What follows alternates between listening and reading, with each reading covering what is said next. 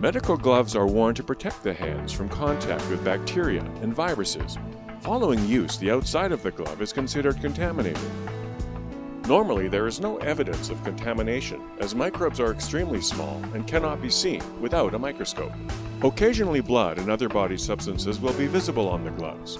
Regardless of whether substances can be seen or not, it is important to remove medical gloves as soon as they are no longer required, and without splattering yourself, other people, or your surroundings.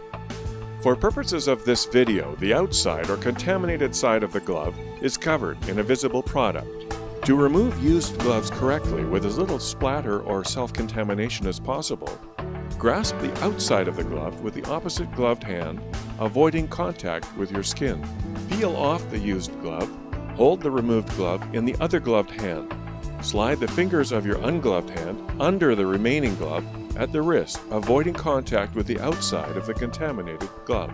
Peel the second glove off over the first glove and dispose of them.